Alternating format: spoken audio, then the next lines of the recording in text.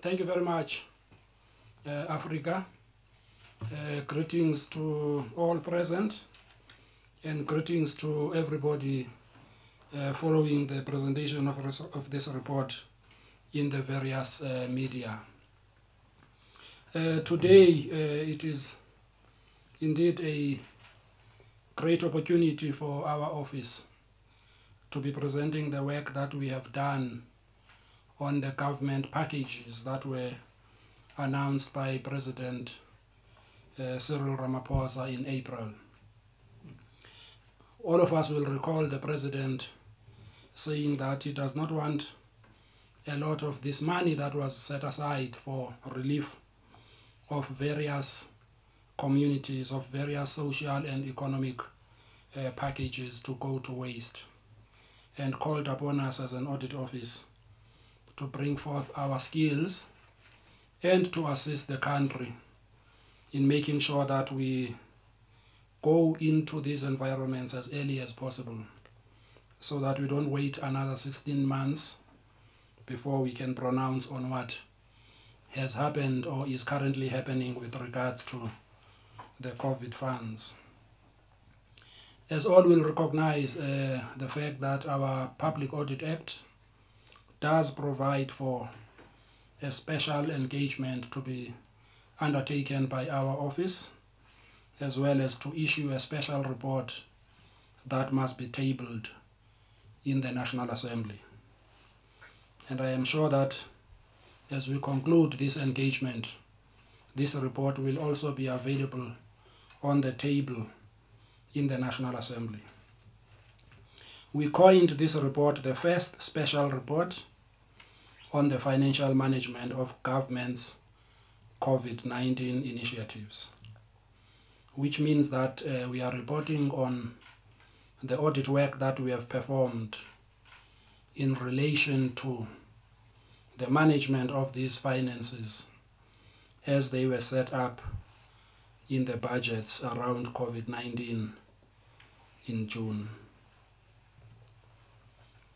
To kick off the detail of this report, we thought that let us give the 500 billion package its true breakdown in terms of what was intended to be done with it. And here we go. Firstly, a couple of components that made up this whole 500 billion is important to set up front, and we will recognize that there was a 70 billion that is part of this 500 that was referred to as temporary tax relief, such as tax deferrals and postponement of some payment to South African Revenue Service.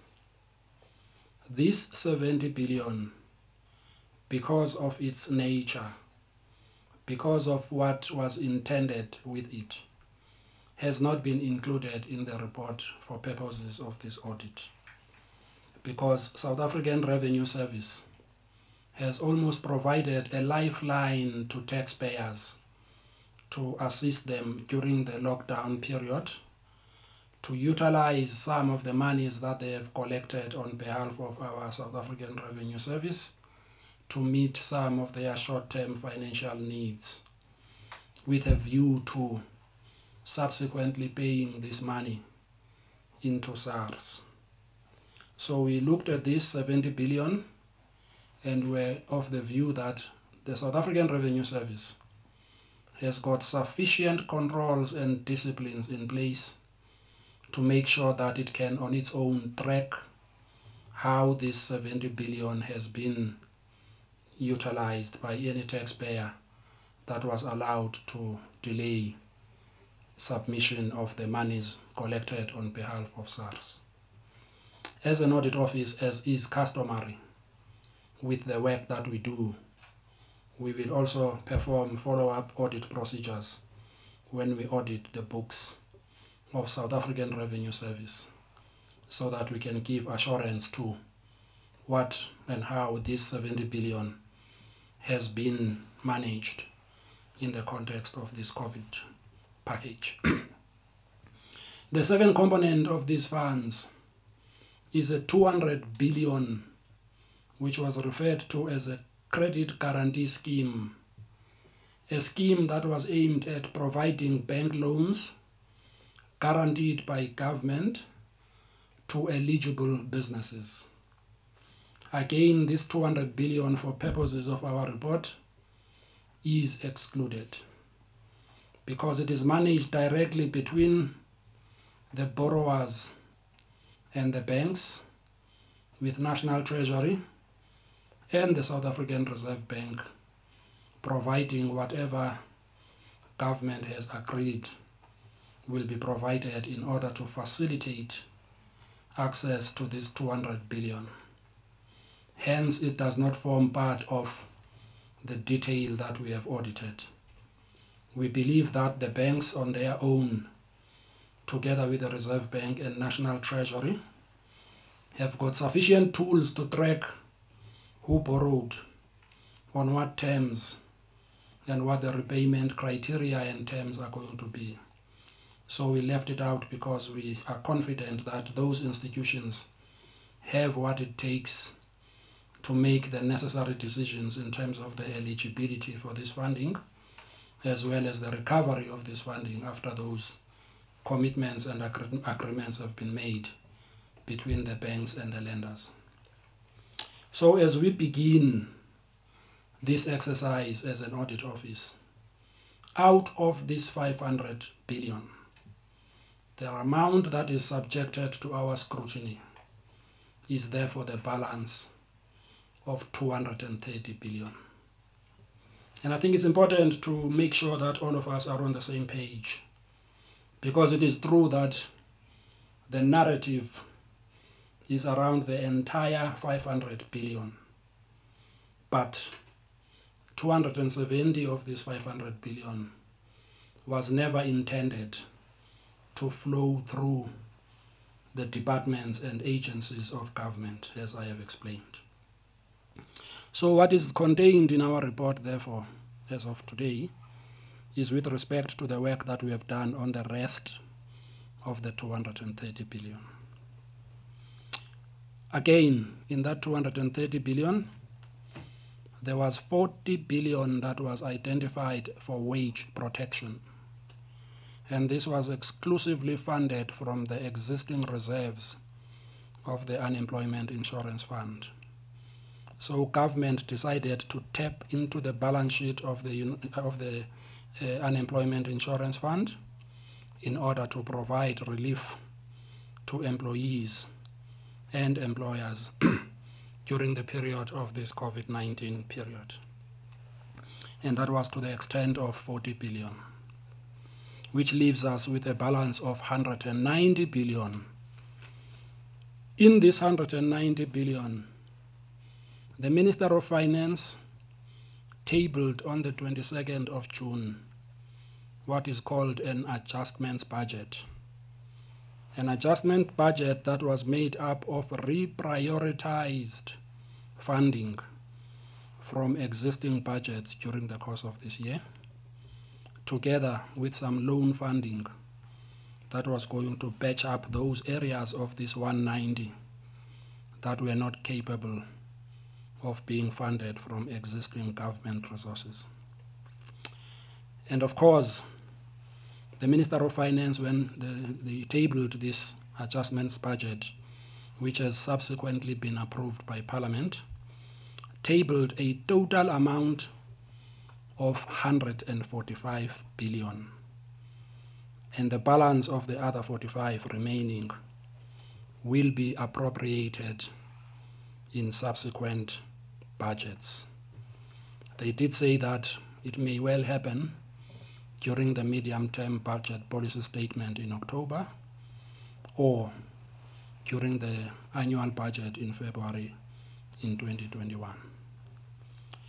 And so when we look closer at this 145 billion that has now been formally approved through the adjustments process in Parliament, we must also remember that the balance of 45 out of the 190 is yet to be appropriated. So it is not therefore subject of this exercise. This exercise in terms of the audit report of our institution for this COVID-19 audit is predominantly in respect of 145 billion outside as a component of that entire 500 billion. And this 145 billion, when it was approved in Parliament in June, was split into different components. And on the slides here, we do have all of the items that this 145 billion was made up of. And for those that have a calculator that is reliable enough, they can surely add all these items and they will find them to add up exactly to 145 billion rands. Meaning that the audit work that we have done has strictly followed the money that was made available for relief, both social and economic relief, around the COVID-19 pandemic. It is split into a 40.9 billion set aside to support vulnerable households. It is that 40.9 billion budget, you will recognize that it has got three elements to it. The one element was for food parcels right at the beginning of the COVID lockdown, and we'll give some detail of what was spent in respect of food parcels coming out of the 40.9 billion. Another component of it was a budget for the social relief of distress grant of 350 rands for those people who qualify for it.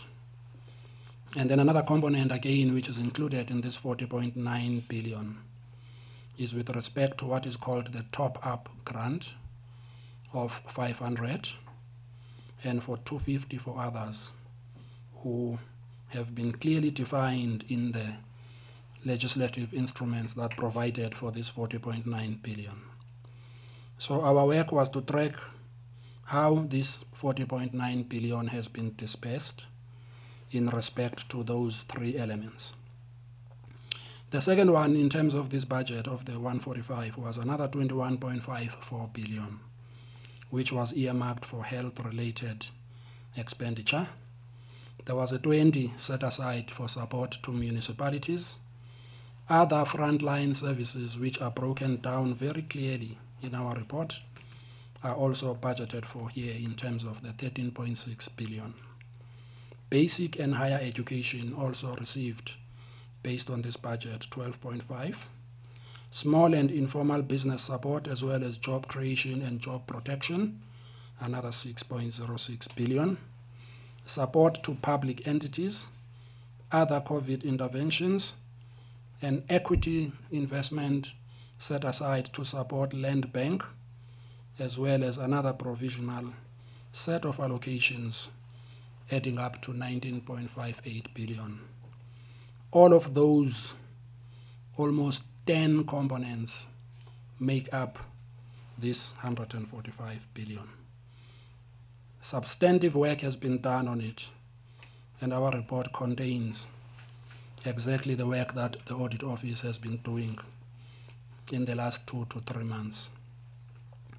Right at the beginning, as we were getting closer to determining the extent of work that we were going to do in respect of this exercise, we identified something that we as an audit office have been preoccupied with for quite some time in our audit reports for both the PFMA and the MFMA. And we reached out with all our teams during the time of the lockdown to the accounting officers and accounting authorities and executive authorities of the respective departments that were going to be charged with spending this money. Let us remember that it is the 145 that is part of this budget, as well as the other 40 which came directly from the direct funding of the UIF. We reached out to the accounting officers and said, it will be very important and useful for all of you as accounting officers to gear up your preventative controls. And these preventative controls are those types of controls that enable somebody who is entrusted with managing other people's money to put in place the necessary controls to prevent anybody, internal or external, from finding it easy to divert this money away from what was intended. Some accounting officers responded positively, others did not. And the report spells out very clearly instances where our counsel was not heeded. But it is a very important principle because it allows an accounting officer to know upfront what is likely to go wrong and what measures ought to be taken in order to prevent that which could lead to disaster in terms of this money. And so our counsel was initiated in an environment where there were lots and lots of emergencies and emergency decisions that needed to be made. But that is not new. All disaster situations often require emergency. But emergency, once the new rules have been set out, ought to come with preventative tactics so that we can make up for the exposure that we now have to contend with when we manage public funds. A practical example of this is, if in a department there used to be 12 people under normal operating conditions who are supposed to handle documentation, procurement, processing of transactions, reconciliations of books, if that situation changes and suddenly you are only able to do with 3 because many others are on lockdown, then you've got to dig deep as an accounting officer and find those other controls that will enable you to prevent significant losses being incurred when you only are working with 3 instead of 12 people. Because now suddenly other 9 people are no longer around to do that which could protect these funds. So that was a strategy that we adopted. But we knew that not everybody is going to respond positively to this counsel. We then prepared ourselves as an audit office to go in after they've done the processing month on month and say, let us now see through the detection tools that we have as an audit office as to whether you have been able to identify those high-risk areas, whether you have been able to put in place what we could often refer to as an invincible fortress around the management of these public funds. And the purpose of this report is to give feedback to the country on how we have experienced these environments in respect to the detection that comes with the audit. And the last stage of the whole process that we were involved with was the reporting. We have committed ourselves to report as we are doing now. This is our first report. There is going to be a second report that comes.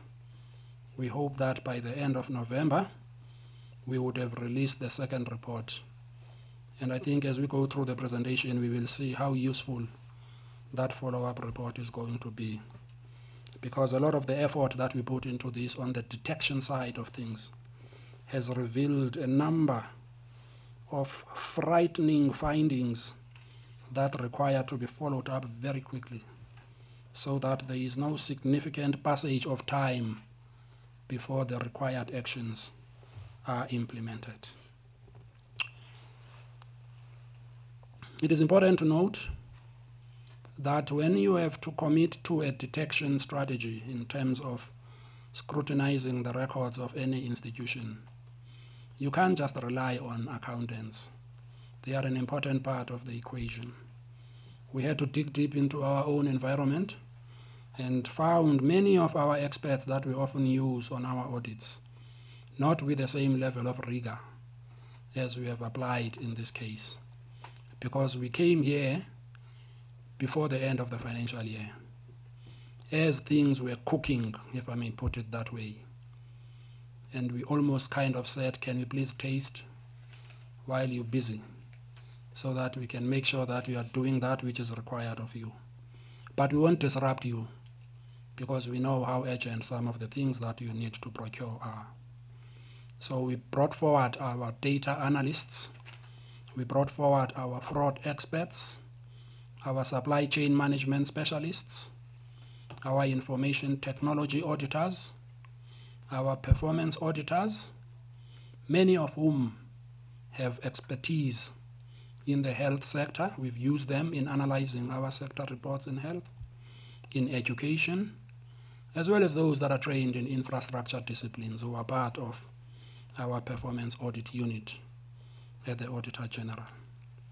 So this was a multidisciplinary team effort that did not just rely on somebody delivering an invoice to you, but it relied on expertise that are able to go very deep into areas where, shall I say, eagles dare.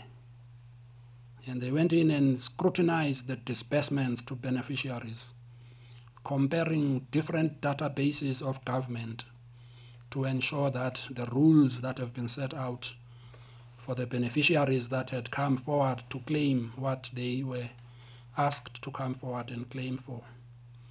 We managed to get into these disbursement records and interrogated the data and compared the different databases. If it was a Home Affairs database, we managed to look at SARS. We managed to look at SASSA's database, so that we can identify whether there are no instances, for example, of double dipping or somebody claiming different types of benefits. And we will show later on, when we deal with the findings of this audit, how we have fared in that environment. Because it's often true that the opportunity to commit fraudulent activity in any environment, whether it is in the private sector or whether it is in the public sector, a lot of that fraud activity, when we look at our fraud risk management strategies, is often prompted by instances where there's an opportunity. An opportunity for fraudulent behavior arises when the disciplines of internal control have been weakened. In this case, that's what we have observed, that when there were fewer people who are able to monitor and supervise transactions, others who know best take the opportunity. But also others rationalize the behavior by saying that I was hungry, I needed to pay for A, B, C, and D, and therefore there was a rationalization for behaving the way I did. Others have got pressures. They could be financial pressures or any other pressure that persuades them to do that which they would not otherwise do. So in looking at what role all of these experts were going to play in scrutinizing these funds, we relied on our understanding of the interface between those people who will be in the front line processing transactions when many were absent, as well as how they interface with the systems.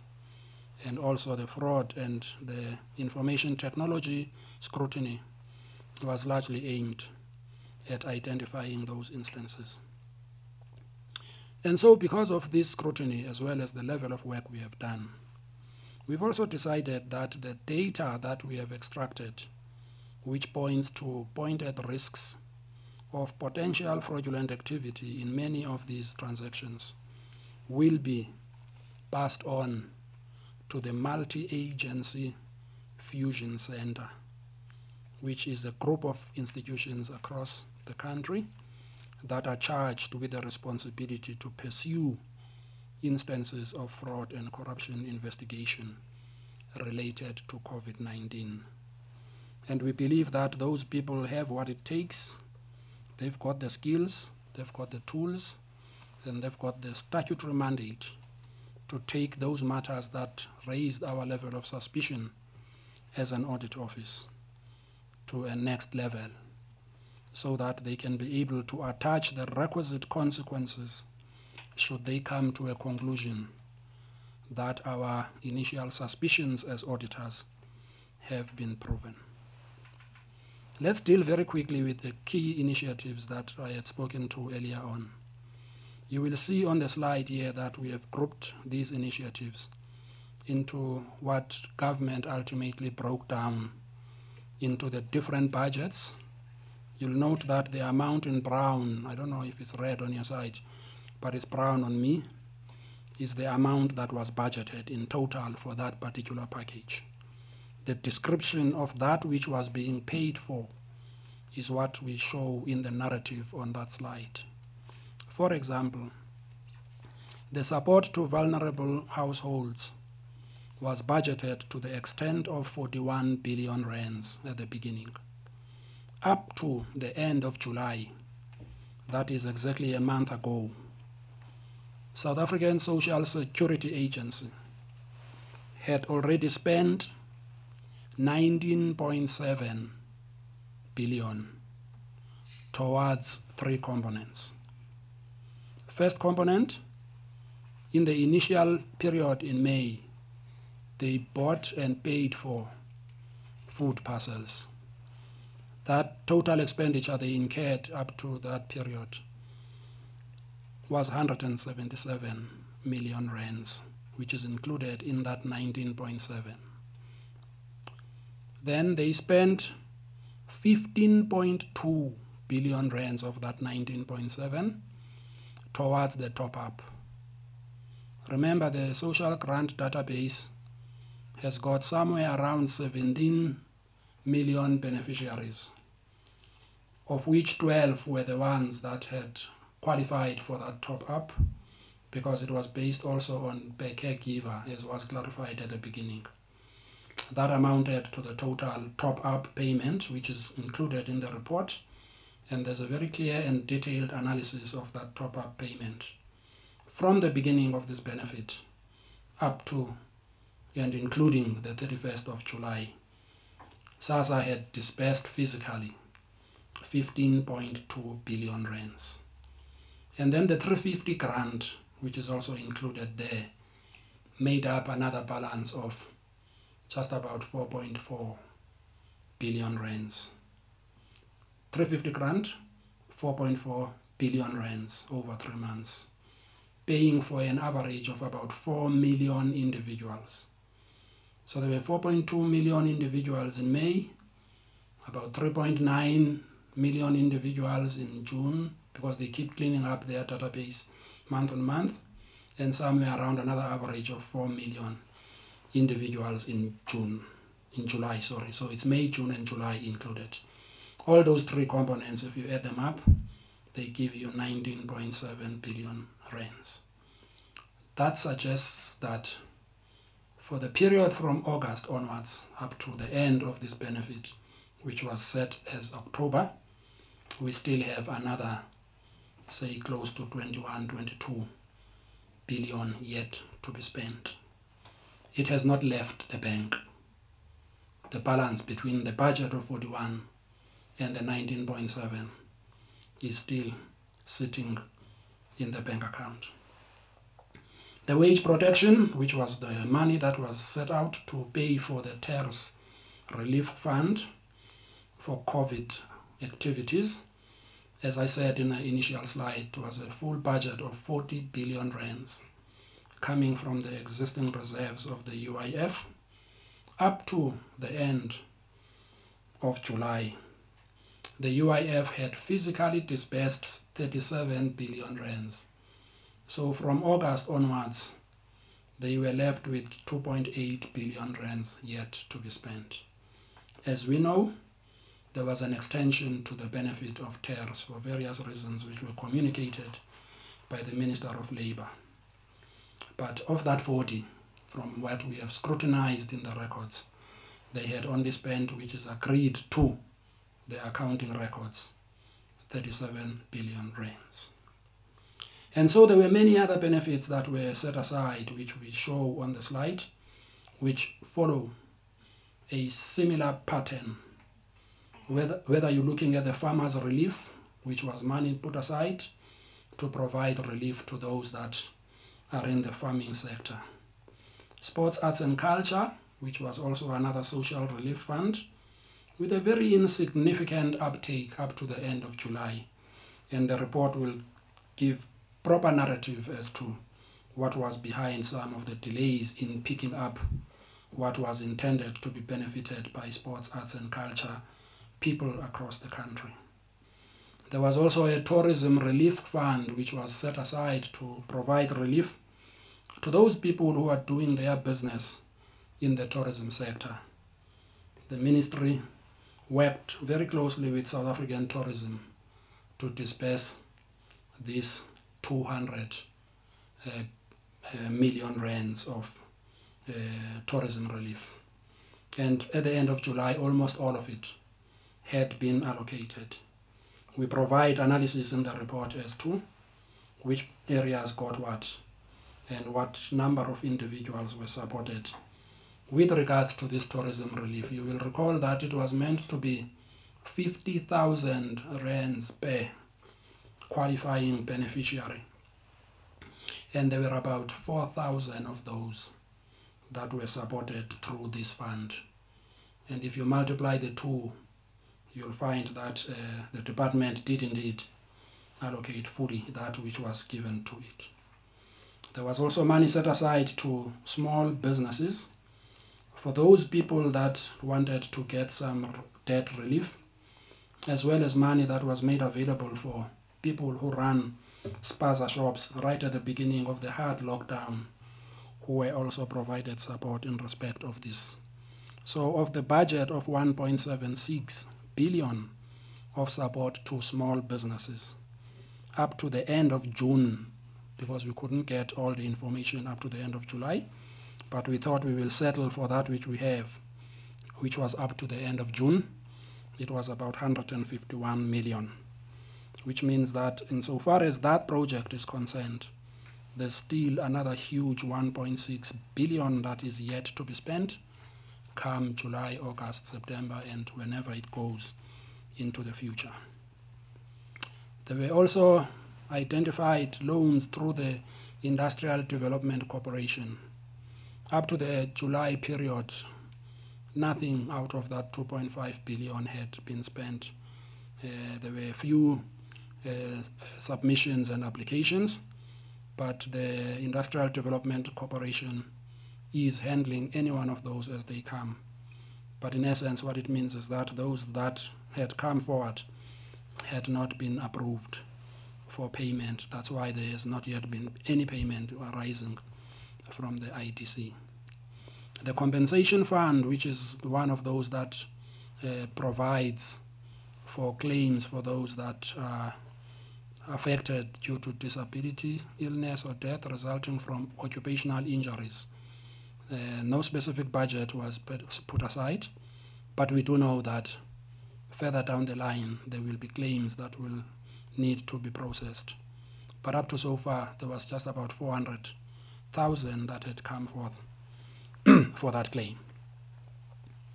The one interesting area which has attracted public engagement over a number of weeks and months now was the area of procurement. Healthcare services is that one.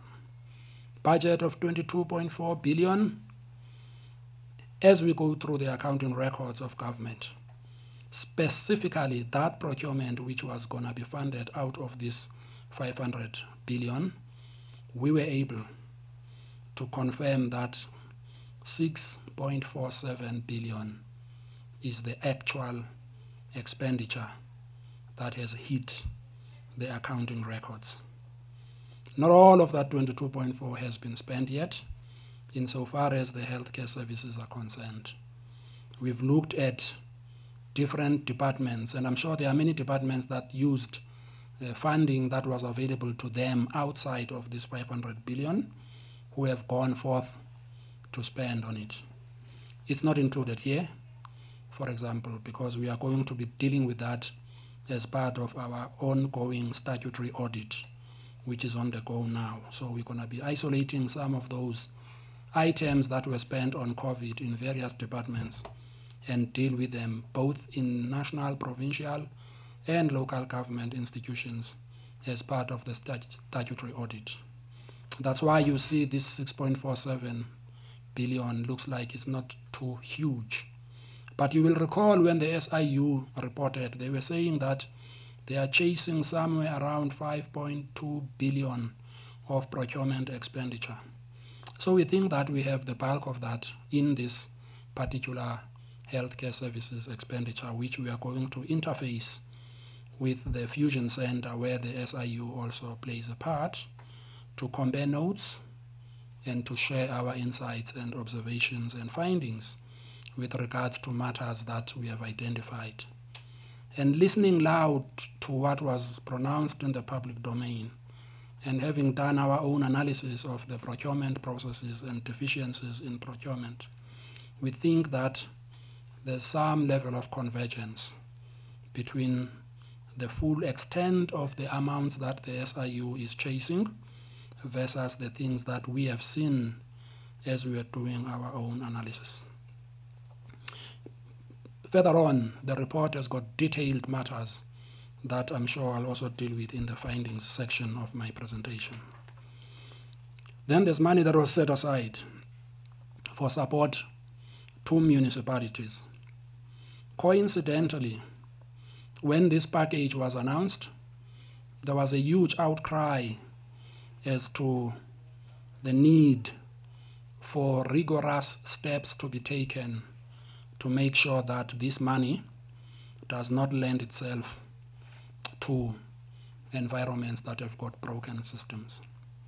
And you can see that there's about 23.9 billion that was budgeted to provide support to all municipalities across the country, whether it is metros, district municipalities, or local municipalities. But you will know that the bulk of that 23.9 billion has not yet been passed on to the municipalities. Only about 1.6 billion up to the end of June had been passed on to municipalities to provide them some breathing space in the meantime. The reason for this non-transfer was largely some work that National Treasury had to do to make sure that they put in place the necessary disciplines and the necessary facilities that will be needed in order for municipalities to know the parameters within which this particular package of funds should be spent.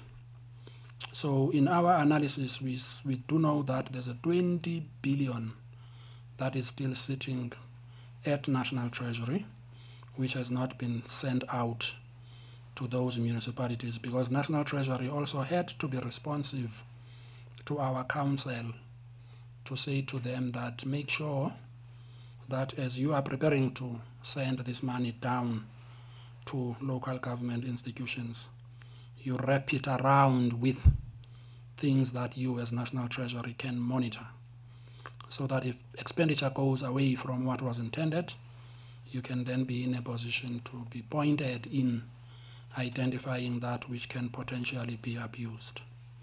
So clearly in municipalities, that whole 20 billion, which was a worry, has not yet left the bank account that is controlled by National Treasury. On the defense frontline services was a budget, again, as we all know, that the South African National Defense had a role that it played in the entire project. Of the 4.297 billion that was put aside as a budget to meet some of the activities that those deployed soldiers were going to carry out, only about 1.1 of that 4.2 had been spent up to the date of this report. Basic education interventions, which required procurement again of personal protective equipment for learners, education and support staff, was also another emergency funding set aside for 5.2 billion budget, of which only 1,389 had been spent up to the date of this report.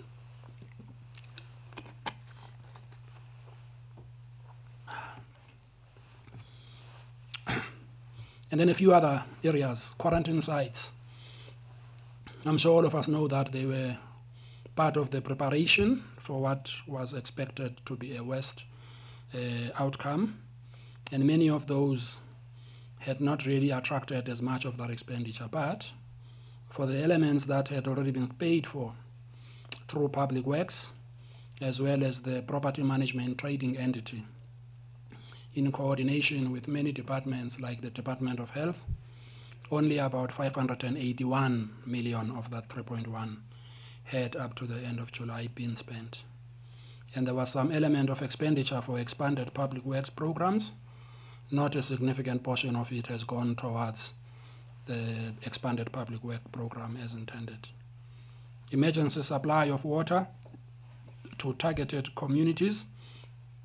That was a project that was about delivering the JoJo tanks and making sure that they are installed in various communities, as well as engaging the services of water tankering companies to fill up the tanks, as well as the temporary residential unit support program. Very little of the money set aside had been spent by the 30th of June. And I think it is worth pointing here that there are a combination of reasons for some of this expenditure not having gone out as fast as it could have.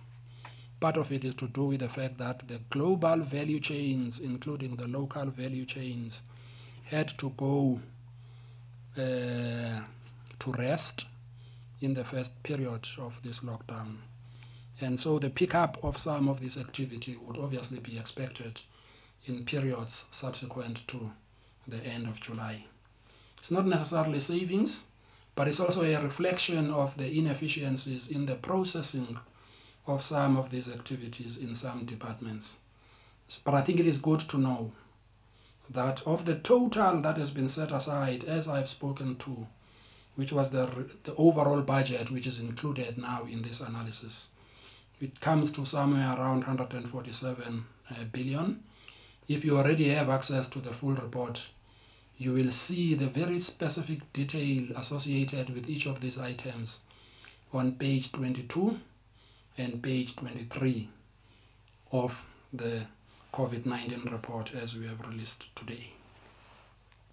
But I'm also able to confirm that of the funds that were set aside, as I have analyzed them earlier, the actual expenditure that has come through up to the end of July, adding up all of the components that I spoke to just now, is 68.8 billion in total.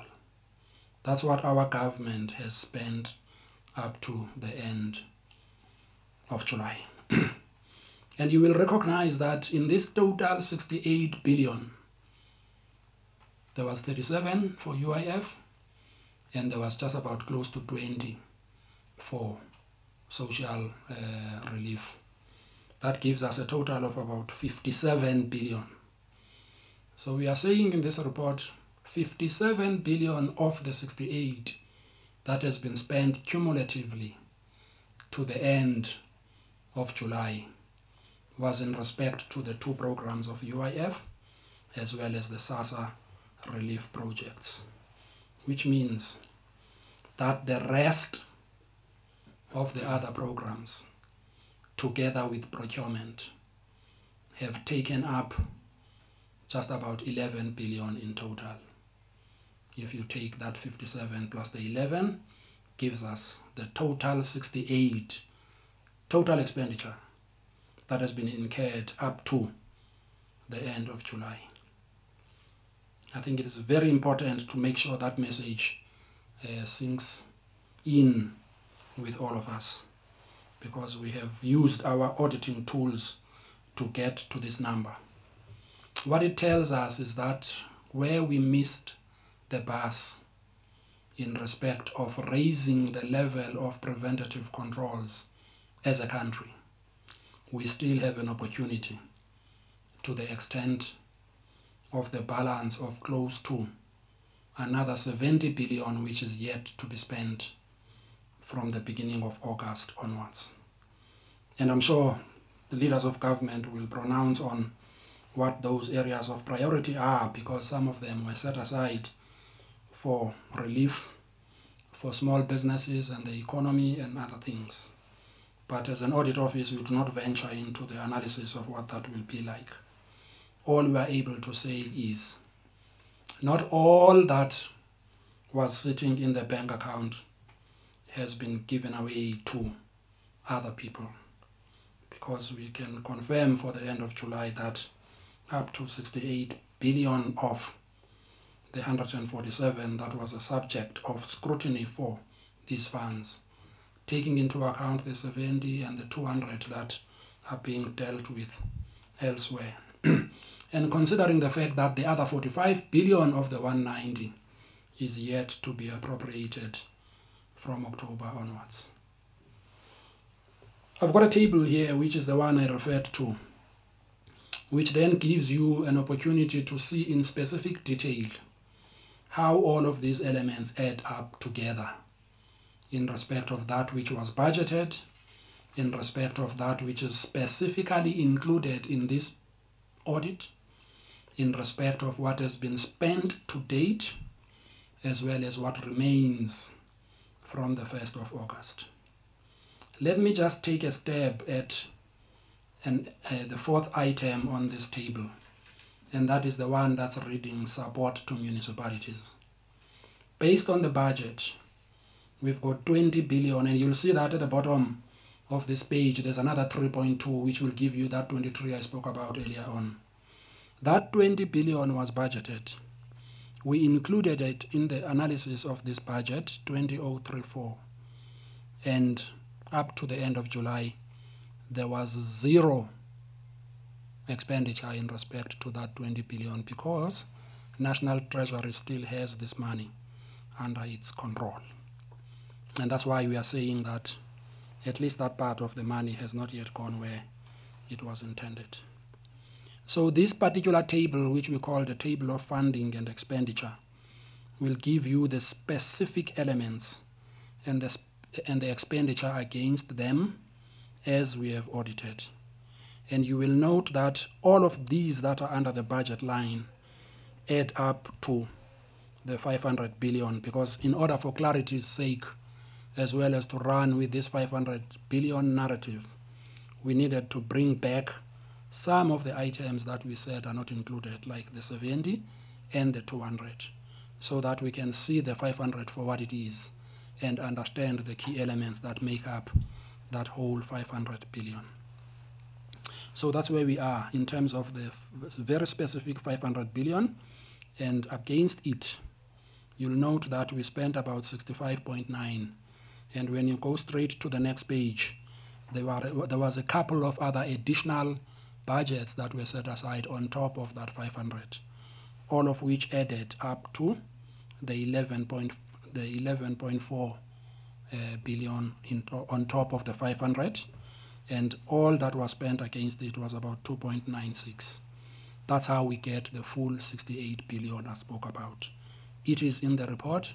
It is on page 22 and page 23 of that report for those that want to follow the analysis of how it all builds up and adds up to that which we ended up with as an audit office.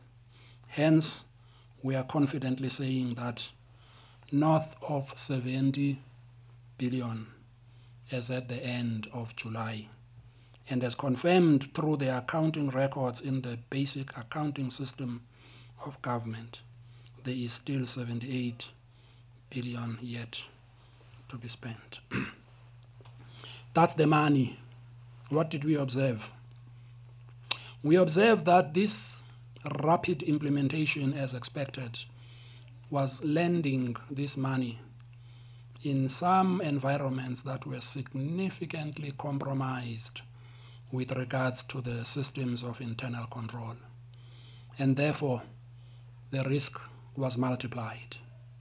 Secondly, when we looked at the information technology systems of government, they were not responsive enough to take care of these new monies as they were going to be filtered through government systems.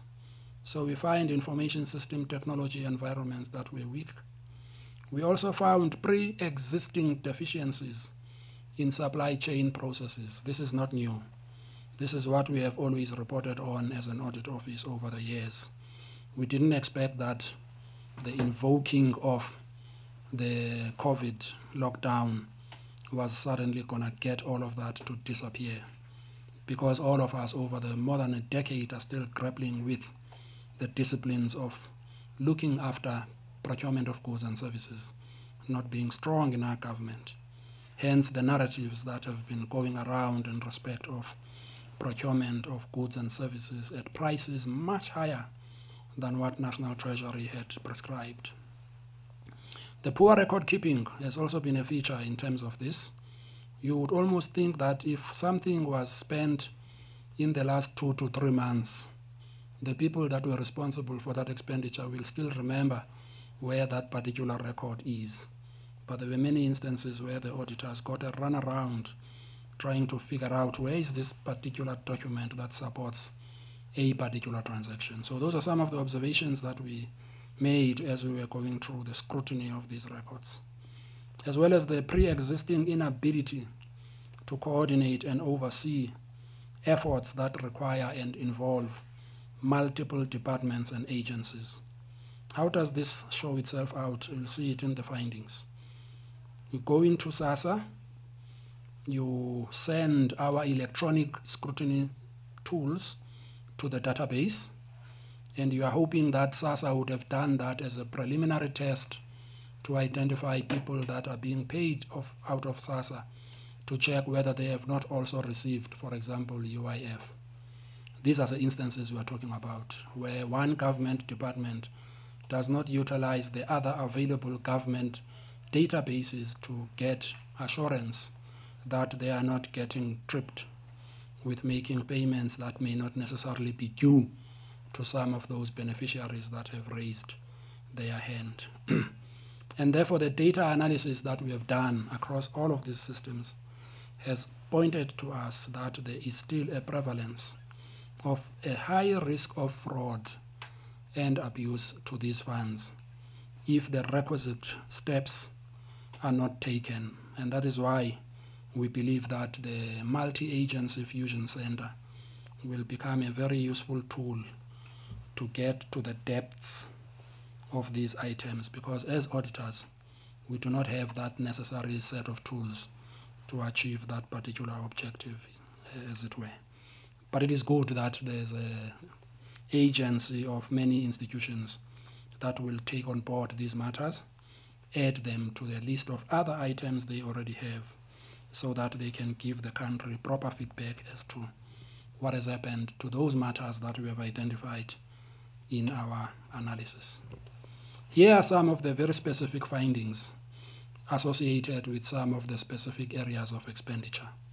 For example, in the UIF environment, for the first lockdown period, we've identified some overpayments because the period of inactivity was not taken into account in determining the payment that was supposed to be made to the employers. We've given this to the UIF people and asked them to scrutinize at the lists that we have extracted from their databases and give us explanations for why the amounts they have paid are the way they are. Should they remain the same, or should they begin to identify recovery of these overpayments?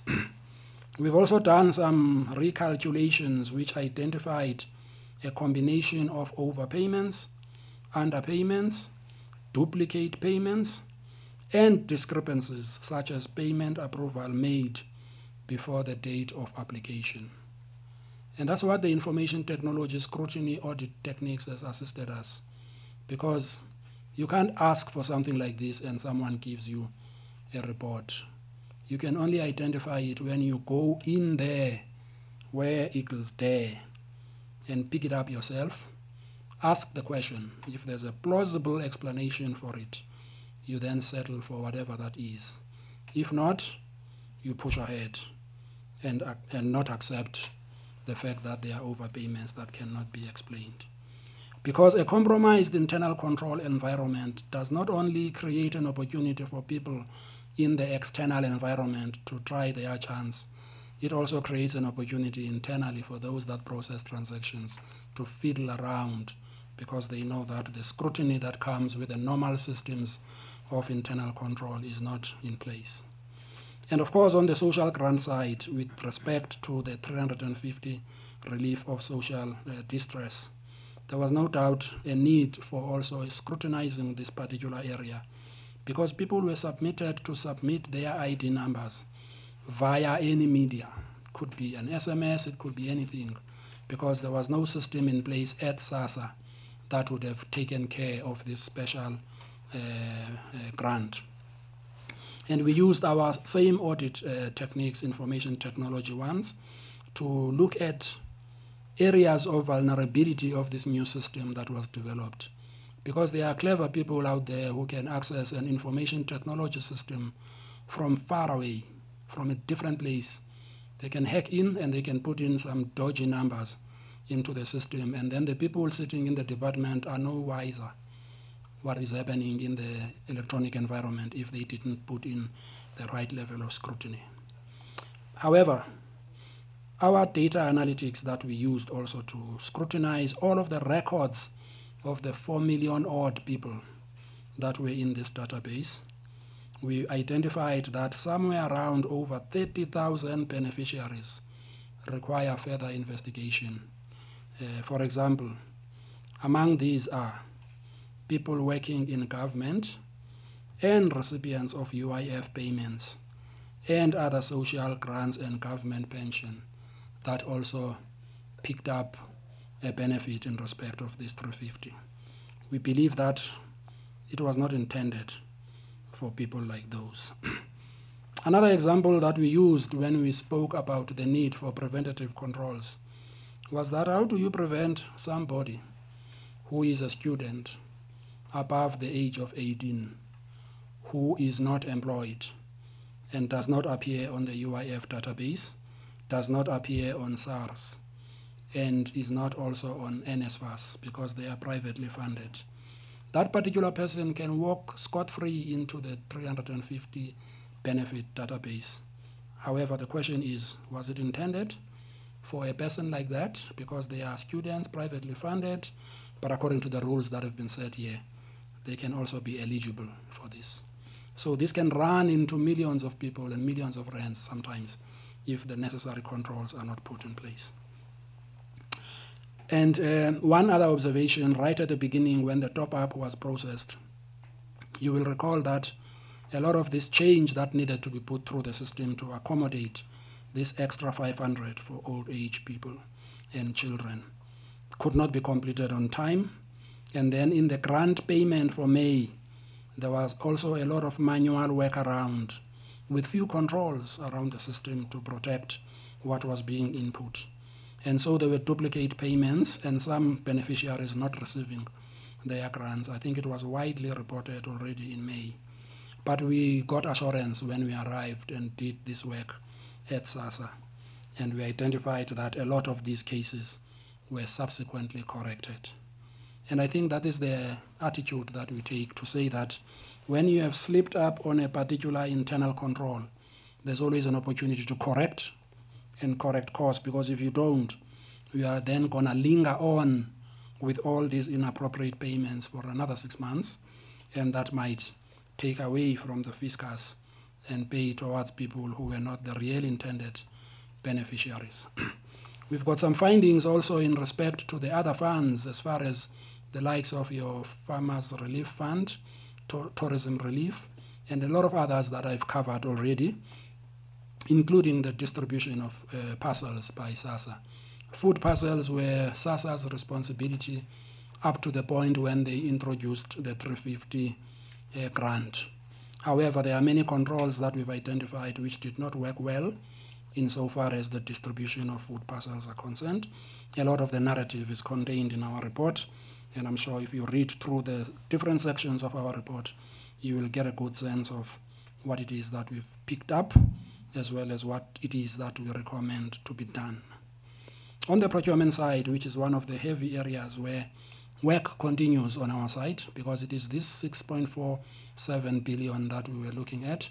It is also part of the procurement with regards to the water relief.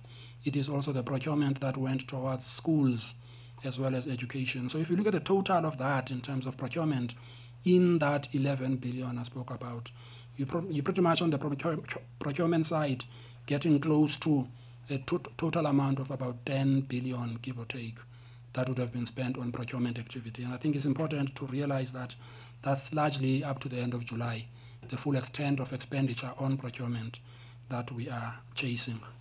But there were a number of things that already, as we are proceeding with this work on procurement, which we have identified, some of them are clear indicators of fraudulent activity. I'll just give you one example. We then throw our tools into the database and tell our information technology scrutiny tools that are combined with forensic tests and say to them, go look for how many other activities has this particular supplier engaged, for example, the Department of Health in Gauteng prior to COVID-19. And because we are looking at somebody who gets a huge contract in the month of May or June, and we wanted to understand from a whole database, has this particular service provider been around with regards to being able to assess their track record of delivery and otherwise. And there are many of those instances that we picked up where this was just the first allocation. And so we do want to head to the list of items that the SIU and the Fusion Center are going to need to follow up on, just in case they have not picked them up directly from the staff that they are looking at. But we want to make sure that all of that which we have identified is also added to their level of scrutiny. There were many instances which are contained in this report where you will find that the unit price for some of these items of PPE, whether it was masks or whether it was any one of the other things that fall under PPE, some of them were bought at prices significantly higher than what National Treasury had advised. And so there's a need for that area to also be further scrutinized. From the work that we've done, there are instances of the price being 200% more, and in some instances 5 times more. That's specifically the matters that we have picked up so far. As I said, the area of work in this area has not fully been completed. Some instances of suppliers not having valid tax clearance certificates. I'm sure this in the Fusion Center will be of interest to South African Revenue Service, because the reality is that a lot of the people, including companies and individuals that make packages like these to be possible, they contribute to the National Revenue Fund. However, the ones that benefit on the expenditure side through awarding of contracts, if their names do not appear on the tax system, then there's a conversation to be had around why. How does the award happen when you are not even a contributor to the very same tax system all of us contribute to? So it's a very interesting set of things that our data analytics has thrown into this whole exercise, which we believe that it is going to be very helpful when the Fusion Center follows up in respect to the multiplicity of risks that have already been identified, which we are not yet concluding on because we need to progress them through the next stages.